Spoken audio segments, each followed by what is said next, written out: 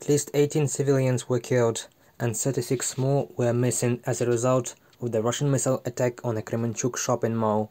The exact number is still difficult to determine because the mall burned to the ground, police reported. Most of the bodies have not yet been identified because they are very much burned. Analysts of the State Security Service have already established which aviation regiment of the Russian Federation committed the crime, and there are the first names of the pilots who made the fatal launches. There is one wounded child in this tragedy. He is alive. At the same time, we have many body fragments. A 6-ton Ha-22 cruise missile hit a shopping mall Monday night. The shockwave destroyed most of the premises. A massive fire broke out. Rescuers put out the fire for several hours.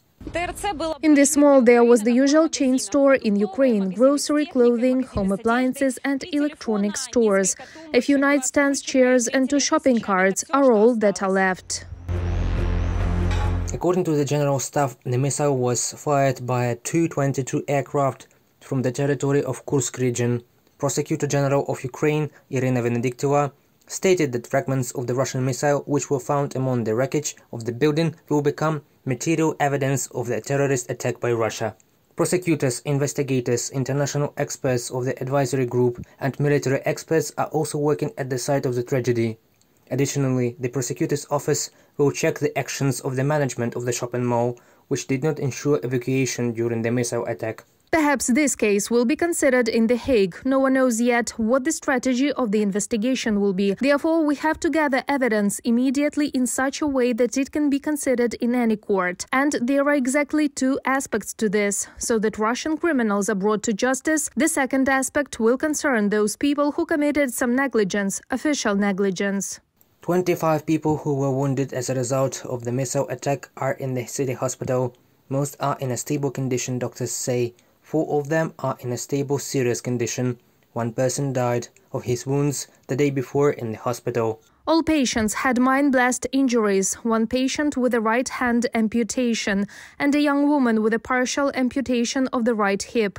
Almost all of them are young. The youngest patient was born in 2002 and the oldest in 1956. Psychologists work with those who managed to evacuate from their burning shopping center and relatives of the killed and missing. We met Lyudmila at the hospital. The woman was looking for her 22-year-old daughter who worked at the mall. The young lady was reported missing. She said she had already taken a DNA test for the expertise.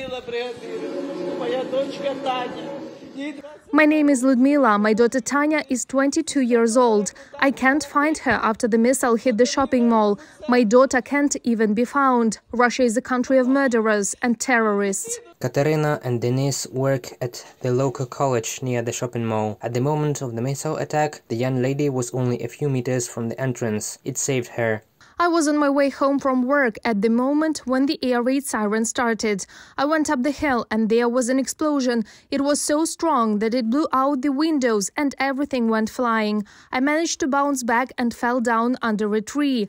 20 seconds passed and the next explosion came. People were frightened. They ran wherever they saw. There is no military facility here. I used to work here and many of my friends worked here. Katerina's husband says that during the air raid siren, he tried to get his students as far away from the building as possible. At the time of the attack, they were in the park, not far from the shopping mall.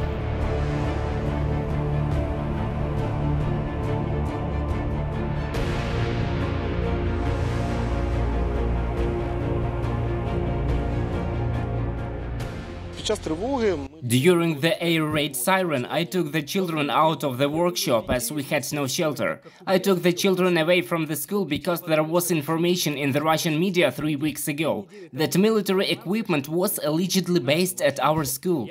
Of course, this is a lie. We have an ordinary educational institution. We went to the park. The children continued to ride, and the explosion sounded.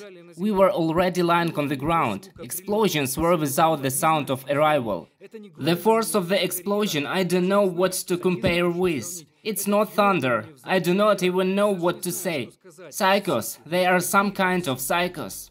2 more people were wounded after the second missile fell near the Kremenchuk plant. The wounded were employees of the plant.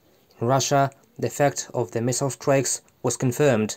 They claim that there was an ammunition depot at this plant. Ярый, там много, 300-х много. Ребята, вывезти надо, там людей. Там очень тяжелые. The search continues at the site of the burnt shopping mall. 1,000 rescuers are removing the rubble and looking for those who may have been in the premises at the time of the missile attack. Each area must be examined in detail. We need to completely clear the site. About 65 to 70% have already been cleared. A 3-day mourning period has been declared in Kremenchuk. Local residents bring flowers and children's toys to the square in front of the shopping mall. Rescuers do not exclude that the number of victims could increase. Reported by Pavlo Stelmach, Yulia Bezborodko, UATV News.